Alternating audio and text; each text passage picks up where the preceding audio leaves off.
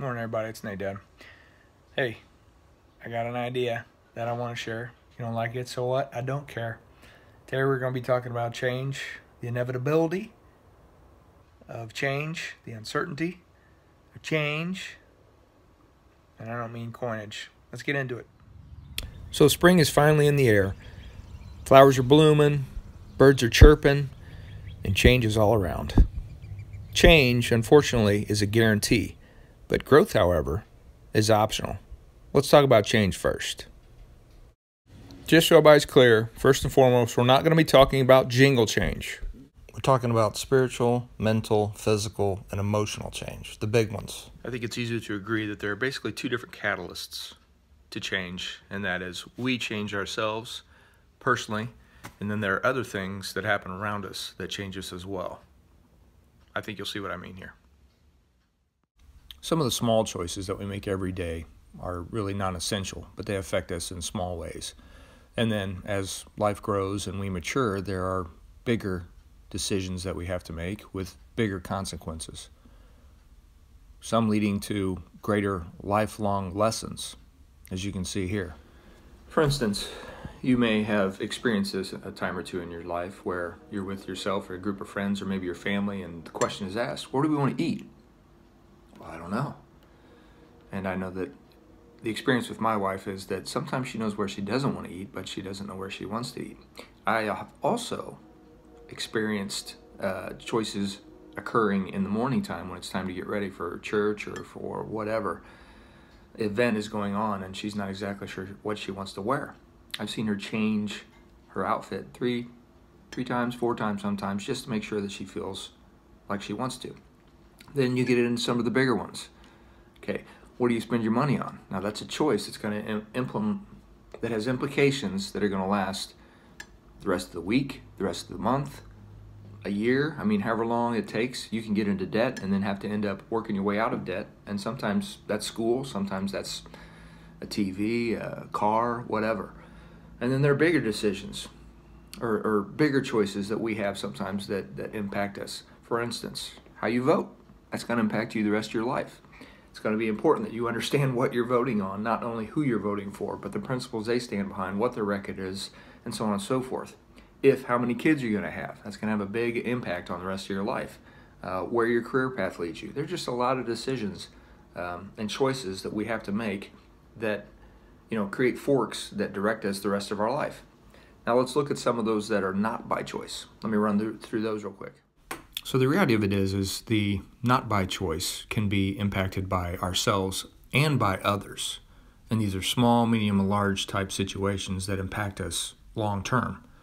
Some of the small ones are, for instance, your sex and your race. You can't control that, but that may impact you the rest of your life. Some of the medium ones, how schools teach. They teach differently for boys and girls, and unfortunately some react differently to how they teach. What about others' actions?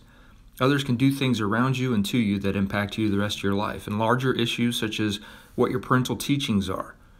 What's been done because of you, not for you, but because of you. Bigger impacts. After that, I looked at how changes that we make by choice can affect changes that we do not make by choice. And sometimes they impact each other. For instance, when you look at what words you use, there's a lot of implications that are going to affect you long term. These middle lines are called consequences, and they impart and impact a lot of the choices that we make. Sometimes they're consequences that are based on bad decision making. My dad taught me once that change is inevitable, but growth is optional. And I know that change does occur nonstop. Your height changes, your weight changes, you start to get wrinkles in the corners of your eyes. Where you live, where you work, all these things are audibles. They're going to continue to be fluid and change. And as they do, you've got to change with them. But the question is do we grow in those circumstances? When I think about growth, I'm always thinking about trees, plants, fruits and vegetables, what have you. But here's a story. A sower went out to sow, and as he sowed, some seeds fell along the path, and the birds came and devoured them. Other seeds fell on rocky ground, where they did not have much soil, and immediately they sprang up, since they had no depth of soil, but when the sun rose they were scorched, and since they had no root, they withered away. Other seeds fell among the thorns, and the thorns grew up and choked them. Other seeds fell on good soil and produced grain, some 100-fold, some 60, some 30. He who has ears, let him hear.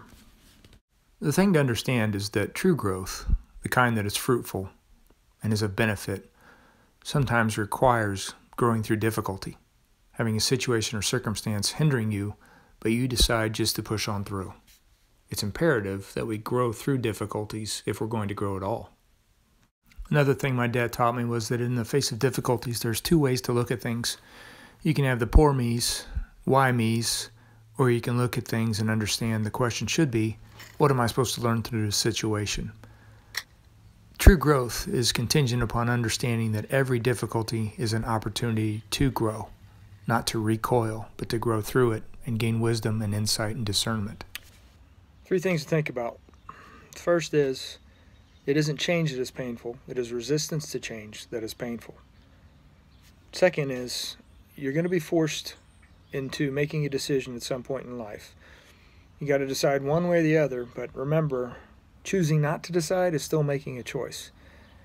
Third, when you make mistakes, you can go back and you can right those things. You can make amends, you can fix and go back onto the road that you needed to go on. Very few decisions in life are permanent. Their effects can be permanent, but they themselves are not permanent. So the key element to all that is seek wisdom. Surround yourself with people that are going to add wisdom and discernment to the soil that you're growing in. If you need to change your playgrounds and your playmates, change them. That way you are working towards the person you want to be. You're surrounding yourself with like-minded individuals who are going to help you grow in that path, not deter you from it. So be cognizant, because change is inevitable, growth is optional. You can choose to participate in your growth. You can choose to try and be under a rock, but if you do that, you're just going to die mentally, spiritually, and emotionally. Physically, you'll still grow, but you'll be an empty shell. Enjoy spring, enjoy the opportunities that are coming before you, and when in doubt, ask for help. Nate Dad, peace. Last thing, like, share, and subscribe. If you got any comments, put them down below. If there's some topic you want to get some Nate Dad wisdom from, mention it down there. See ya. God bless.